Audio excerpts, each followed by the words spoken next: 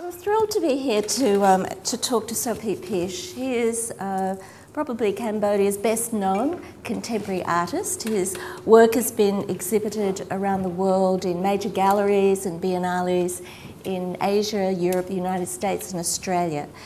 Sopheap was born in Cambodia in 1971, which means that his childhood was during those really murderous years of the Pol Pot regime. And we'll be hearing, I guess, a little bit about whether that has left its imprint on Sopheap and how that might manifest itself in his work. Yes. Yeah? His family eventually escaped Cambodia by foot because they lived not far from the Thai border. So they escaped by foot and ended up living in refugee camps in Thailand for a number of years before finally being accepted by the United States as refugees. So Sopheap, you landed in the US at the age of 13. That must have been quite a culture shock for you. Yes, it was. What was it like? What were your first impressions? We landed in the summer of 1984, so I did have about 2 months to kind of watch everybody before I had to jump into it. I started school in 7th grade. And so that right there was a bit of a tricky thing. I was in school before when I was in the camps, but it was in a Cambodian school, and in a Cambodian school they taught us mathematics and writing. So when I went to the US, I have, 4 more courses. So that was also very tricky. And I didn't understand the teacher's English. That was the trouble I had, but I could read a little bit, so I could follow. Because your father had taught you a little bit of English. Yes, my father was very, very smart. He, when we got to the camp in 1979, he started learning English for about a year and a half. And because there were some people who knew English and then they taught it out of their room, basically, their huts.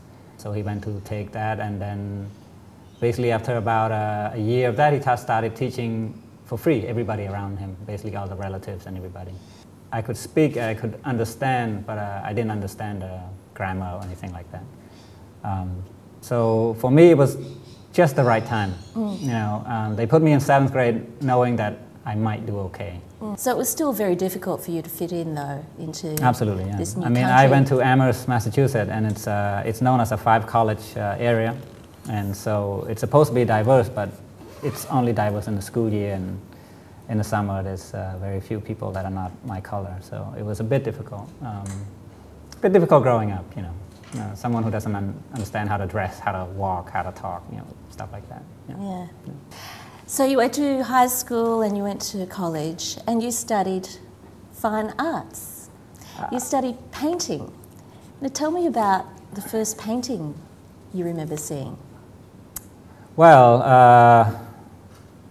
the first painting I remember seeing was in the camps, wasn't in school, back when I was 10 years old or something.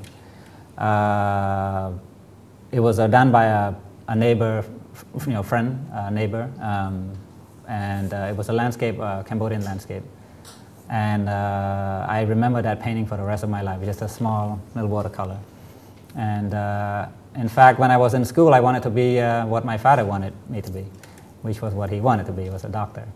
So he did everything he could to steer me away from any art at all.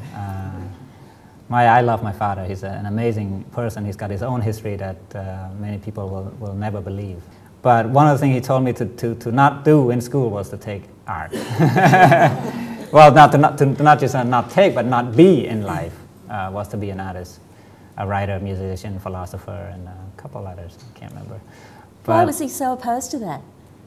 I guess, you know, growing up in the way, the life that he lived, would be obvious to him that those things are not useful. My father was a monk. That's how he's got his education. And then he was an assistant to a nurse, and so he became a nurse during the Lunnol period, which is the pre-70s period. And he was actually a nurse for the army. in his ways of understanding the world is that one, you become a monk, and two, you become a doctor. And you'll be okay if you can get those two things correct, you know. And I didn't become any of that, which he regretted for a long time, Yeah. But he forgave me now. Yeah. Oh, thank goodness for that. but he actually taught you a lot of things. He did. Your yeah. father, which of course has come back in your artwork these days. But perhaps we'll talk about that a little later. I wanted to just follow very briefly the little biography. You know, so you studied art at I studied pre-med. I studied pre-med up until I had to finally say to myself, I can't be a doctor, which was a junior year in college. Then I switched to art. You switched to art, Yeah. but you'd known. Was it since you saw that first painting that you knew you wanted to be I an knew, artist? but I try to lie to myself. Yeah. You know. Yeah. If I were good at medicine, I would never give up. But I just, I didn't. No, Yeah. it wasn't for me. Yeah. And then eventually you become an artist. You graduate, you become an artist. It was very tough for you in America. Yes. And eventually you made the decision to go back to Cambodia. So what prompted that decision? There was a bunch of circumstances that happened, but I think I live in my head most of the time, and what my head means I'm always living with this memory of my childhood, and I just think there was something in there that can come out in some way, and I wasn't willing to just put on another coat and become somebody just by prescription. I wanted to. There was something else, you know, inside, and but at the same time I had a rough life in Massachusetts, you know, after I graduated for 2 years. I don't know, I didn't have the right friends, I didn't live in the right city, who knows? And finally I just said, I gotta go back. In what way was it rough? What do you mean it was a rough life? You can't be an artist when your parents are living in a government subsidized home and working in a factory 15 hours a day, 6 days a week. You know, that's overtime plus regular time to make a living. The guilt is impossible to handle. And I myself, I was working in different jobs that were just completely meaningless, and I was going crazy. And so I drank too much and I smoked too much, and well, I continued that, but but it helped me, you know, when I found the right place to be. Yeah. So you know, the story was that I was working as an interpreter, and so I had to drive all the time, everywhere, and I'm a horrible driver. I don't know directions. I can't tell you left, You right. don't fit a terrible stereotype here. Yeah. I'm lost all the time on the highway, and one time my friend called me up. She said, where are you? I said, I'm on the highway. She said, oh, are you lost? I said, yeah, well, of course I'm lost. I'm always lost. She said, well, do you know why? She says, and I said, I don't know. I'm not good with directions. She says, no, because you should be in Cambodia. Yeah.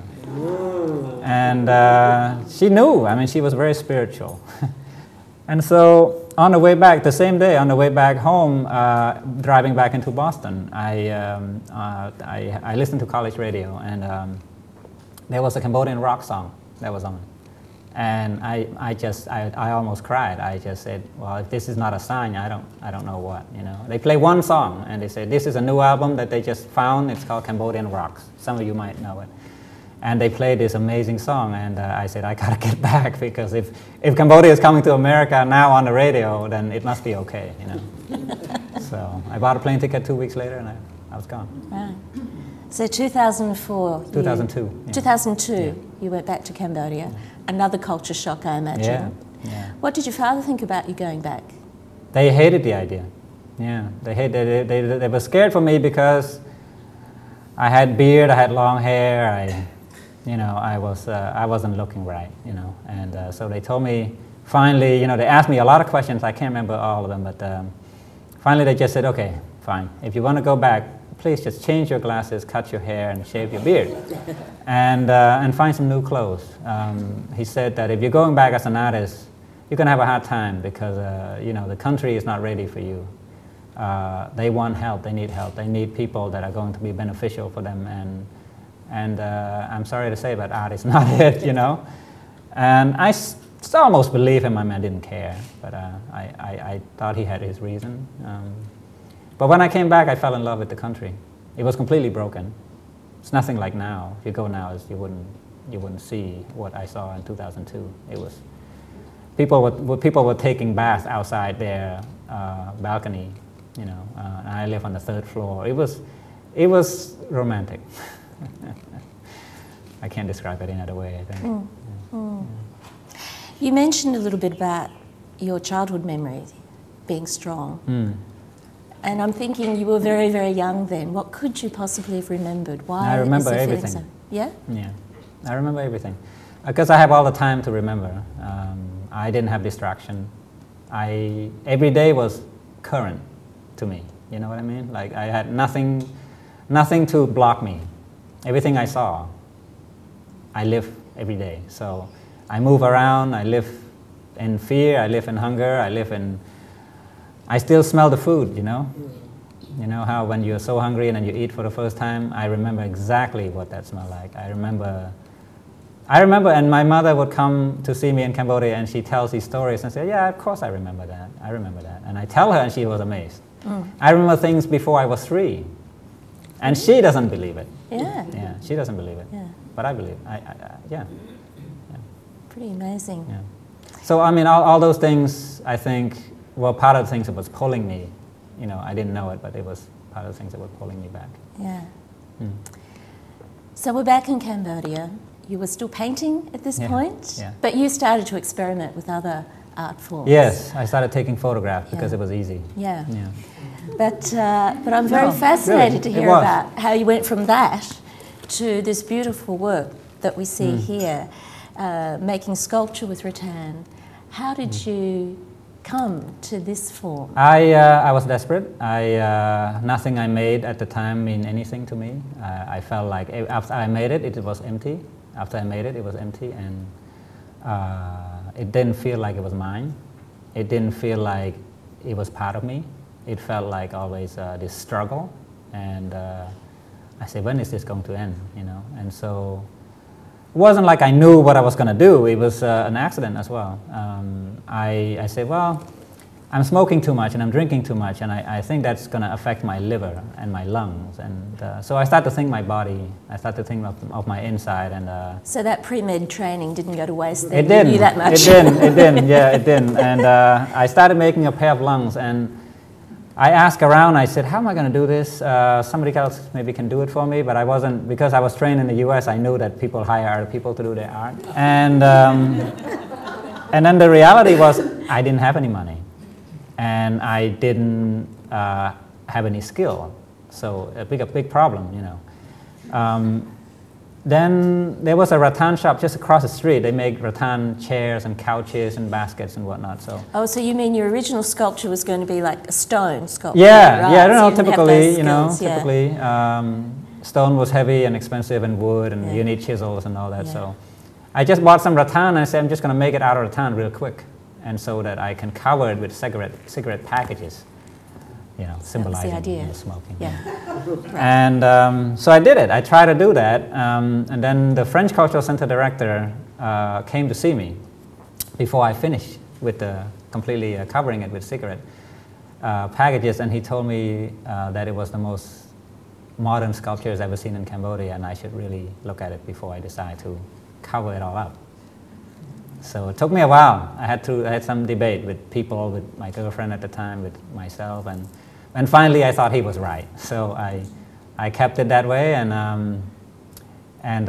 well, he respected that, and he liked that, and he gave me some assistance to continue. So that's how my life changed. So that was the first piece of contemporary sculpture in Cambodia? He claimed. I don't know.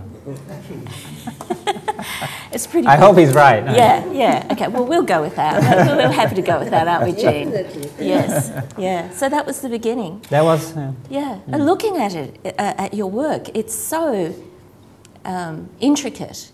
And we were chatting yesterday about that very first piece you made, and because you were going to cover it over and you were working in a hurry, you actually just sort of whacked it together. I wing didn't it, you? yeah. I did it in a day or two. Yeah. I didn't have time anyway. Just didn't and have you said you were time. cutting up the bits of rattan on a cutting board. On a cutting board with a butcher knife and an axe. Yeah.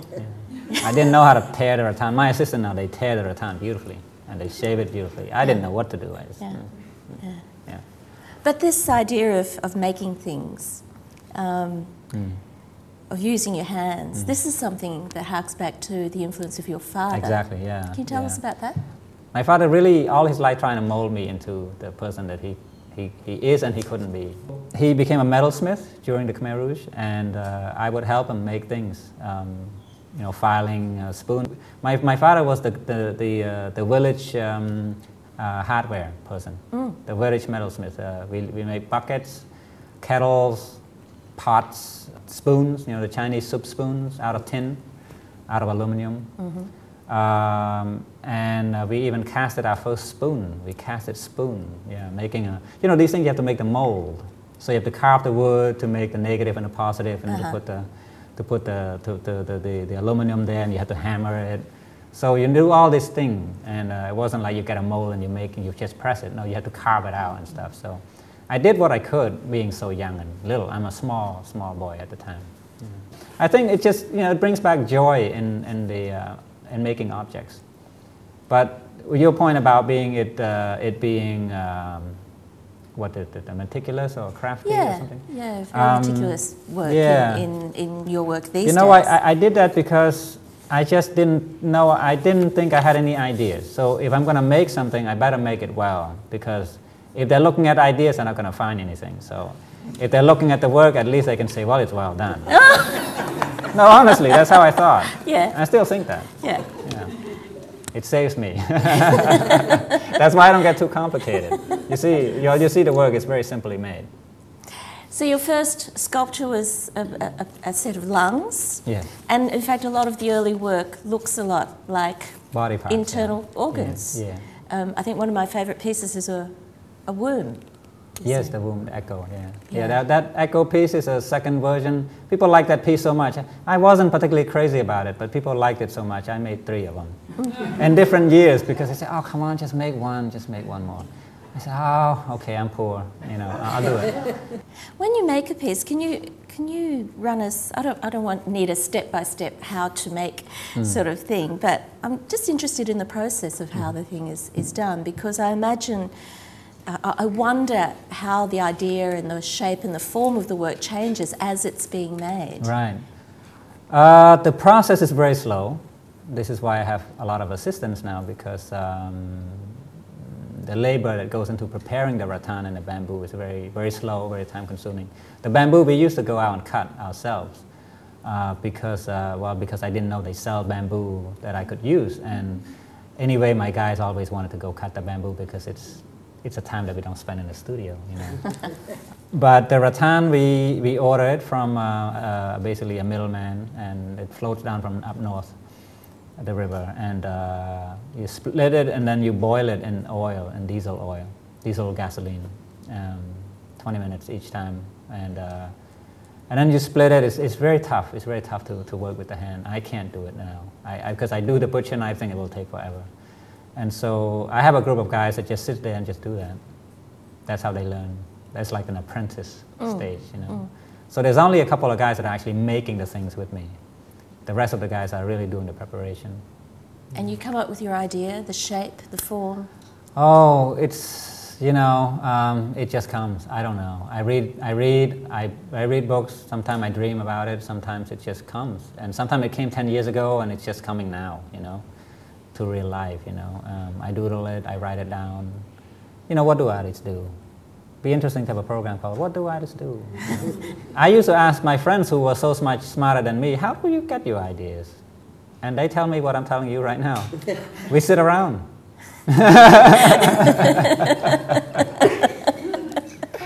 That's not that simple. But I don't think so. I think you're making it a little simple. Yeah. But you were saying the other day that artists always struggle with their materials. Yes, I think the material fights you all the time. Painters will tell you that, sculptors will tell you the same. I happen to love the material because it's something very, very physical about it. I love the smell of it, I love the bending of it. I love the way it fights me. I love the way it listens to me.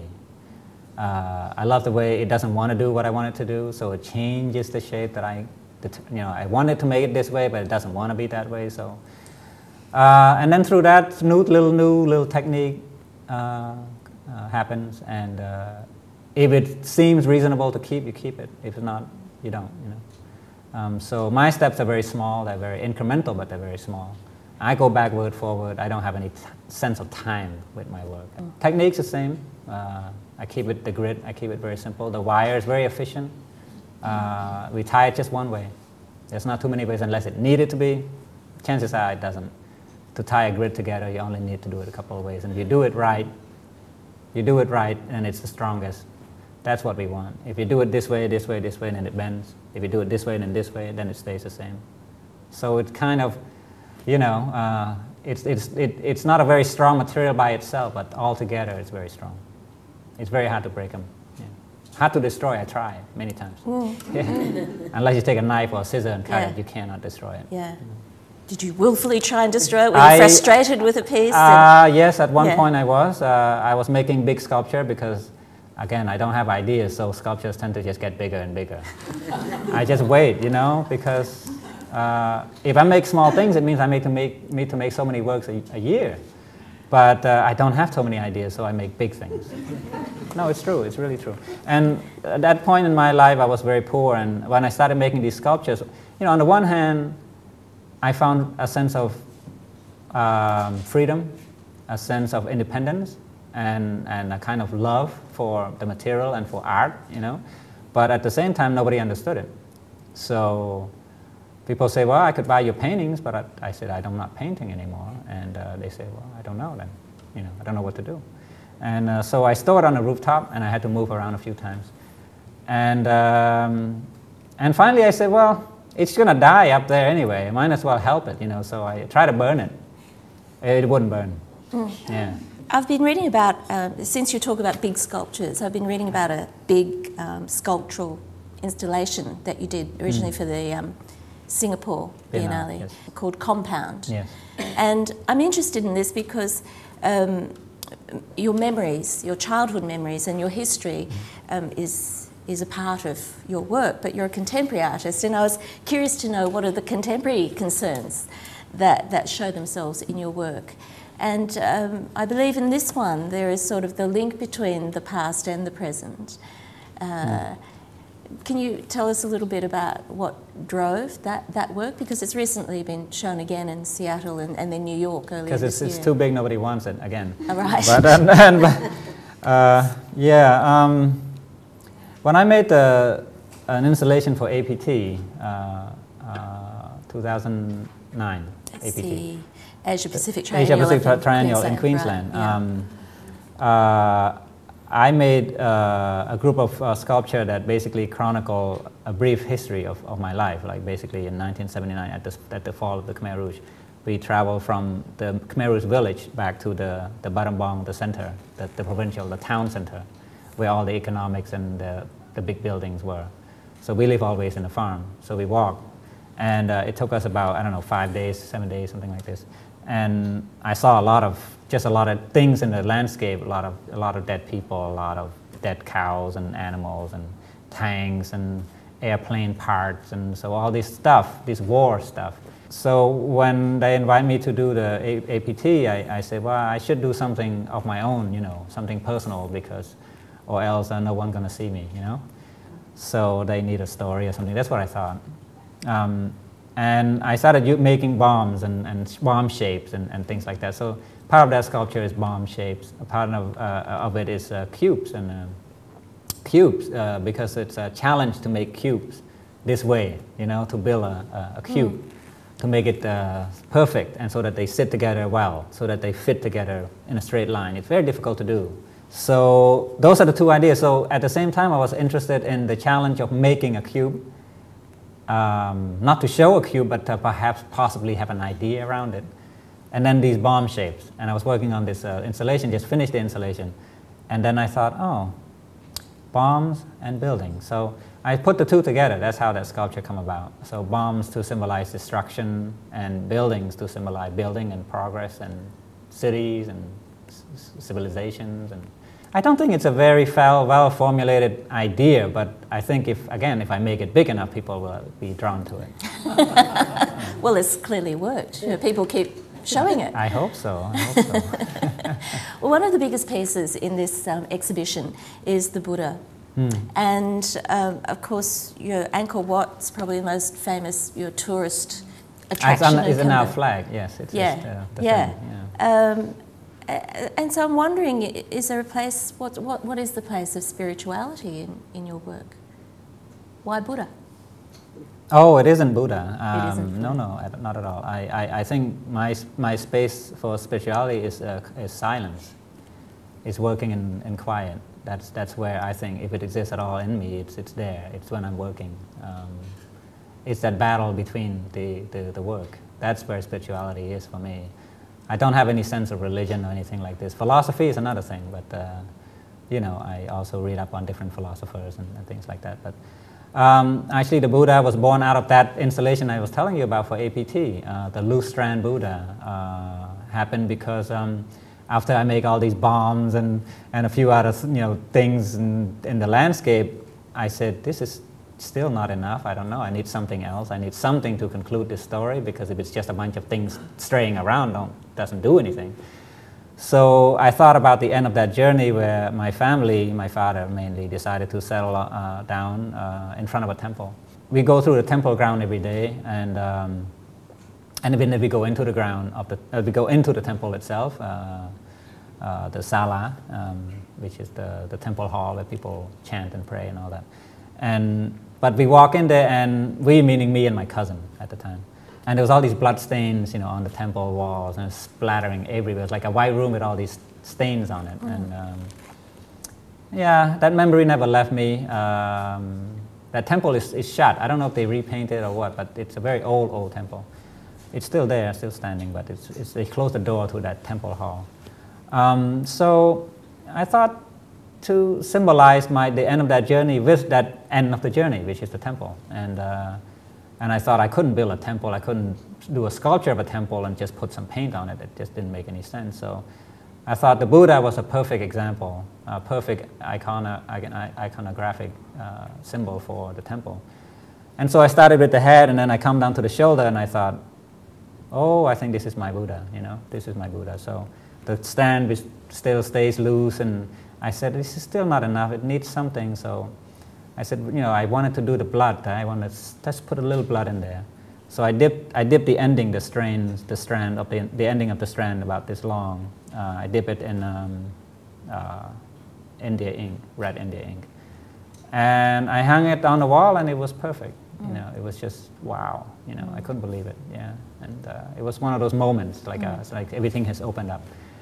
And then I thought, okay, this is interesting. And a couple years later, I thought, well, I've done my own Buddha. Why don't I do another person's Buddha, and see what happens? And so I just, I used to live above from an artist who sells sculptures of the Buddha and other sculptures. So I bought one, and it's in my room. And I said, well, what's wrong with making a copy of a copy? And then just, just see what happens, And so. And it's very disciplined. You have to really make it right, because you can't kind of make it up, because it's there in front of you, and everybody knows that's how it looks. Yeah. So yeah, it became a very big thing, because my ceiling was only allowed to me to make it that big, so that's why it was that tall. It could have been bigger. And fortunately, you're able to move it out. Exactly. Yes. Yeah. No problem. Yeah. And I would hope now that you are so successful, your father's changed his mind about whether it was a good idea or not for you to be an artist. The first show I had in the US, I didn't ask them to come, because I think there was nothing for them to really see, and it was my big show, but I didn't ask them to come. And then the second show, because I had some success after that, and then the second show I said, oh, Mom, Dad, you should come. You should come. I fly you over, I put you up in a nice hotel, you come. So they came, and they love it. Yeah. They love the Buddha, mainly. If it wasn't, if the Buddha wasn't there, I think it was, it would have been like, when is the Buddha coming? So from that time on, I think they're very happy. Yeah, different people now. Yeah. All right. Well, I think we we need to have some questions from the audience. I wanted to leave some room because I'm sure you'll have lots of questions for Sopheap. And he's open to it. He said, bring it on. Bring it on. So, so if you do have a question for him, please. Oh, here we go. Yes, ma'am. I was just wondering, your time in the US before you went back to Cambodia, did you have an experience with kind of the art scene there? Did you explore Western art in any way? Did it influence your practice at all? Well, as I said, I studied in school, so I went to Chicago, for grad school. I was so far behind that I didn't know what I was supposed to do, but my teacher always pushed me to do things that I should have done, right? So I went to Chicago because I was from Amherst, and he said, one of my teachers said, New York would be too much for you. But Chicago would be a good school because there's a big body of students, and you can make friends, but the best thing is that there's a museum just across the street, and so you will see a lot of art. And yeah, I love reading up on artists. I'm a big fan of artists. I'm so much a big fan, I had to work in the library. And you wouldn't believe, I take so many books out, and I just spend all my time looking up other people's work, and I still remember them. And later on after school, I travel, and I said, oh yes, I know this guy, I know that guy, even though I've never seen his work before, except in the books. So I was continually inspired by artists. That is one thing. Loved your exhibition at the APT, and also I've seen images of the New York Metropolitan Show, which was wonderful. So congratulations. No, only on the internet. But I wanted to ask you, you've talked about keeping the traditional arts alive and about the contemporary art scene, but what's the attitude in Cambodia to artists who might want to depict memories of the more recent past? There was another artist exhibiting in Documenta, I've just forgotten his name. Yes. I brought him there. Yes, Yeah. so there are artists who are depicting life under the Khmer Rouge in Cambodia, and how is that viewed in Cambodia? Well, the thing with art is always very tricky, right? I mean, Van Nat is an extraordinary artist.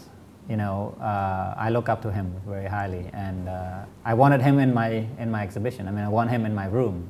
I want his work in the room, and so we worked that out somehow with the director. She loved that too, because I took her, when she came to see me, I took her to see Van Nat and his studio, and so we discussed about that for about 6 months. And there isn't many artists like him. There isn't many artists. You know what I mean? There are people who loves being an artist, who loves painting, and they paint, but there isn't enough of the serious stuff. I mean, Van Nat was a serious stuff. Swai Ken, you might know his work, a self-taught painter. He was a serious stuff, and he's appreciated. So like I said, it's a tricky thing.